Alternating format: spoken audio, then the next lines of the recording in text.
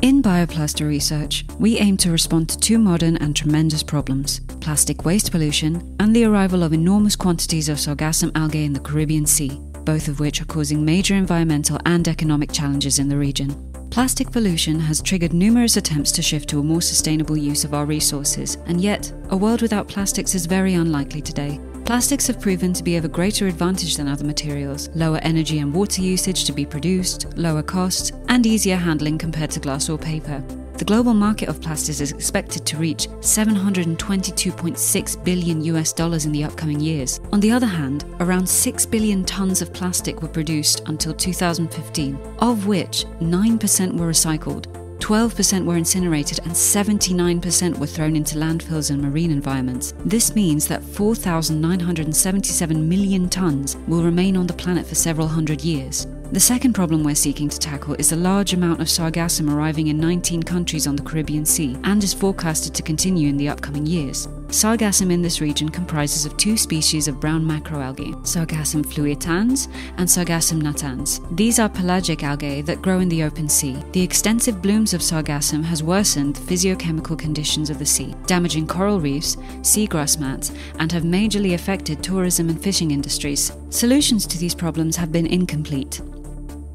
True biodegradable plastics are scarce. Why?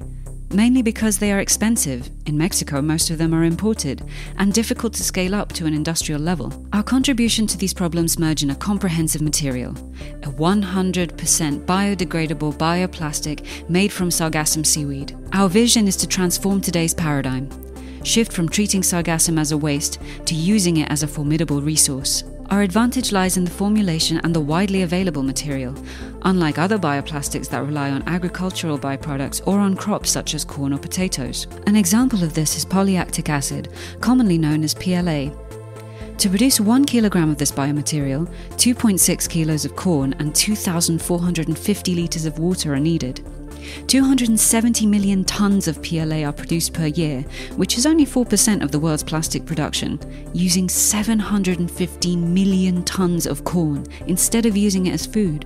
We aim to develop and commercialize two types of biomaterials. First, bioplastic pellets to be used as raw material by already existing industrial machinery in the plastic industry in order to manufacture daily use products. Secondly, a biodegradable non-woven fabric for surgical kits and face masks. As our research has shown, our process has an outstanding manufacturing yield. Using 1 ton of sargassum, we can produce around 5 tons of bioplastic. We can also adjust the plastic's properties and biodegradability times to ensure customized applications, making it very accessible and adaptable to a variety of markets.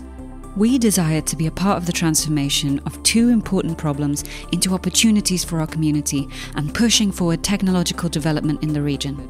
We are a team ready to promote the biodegradable plastic industry in Mexico. We appreciate your interest, and I invite you to learn more details about our bioplastic.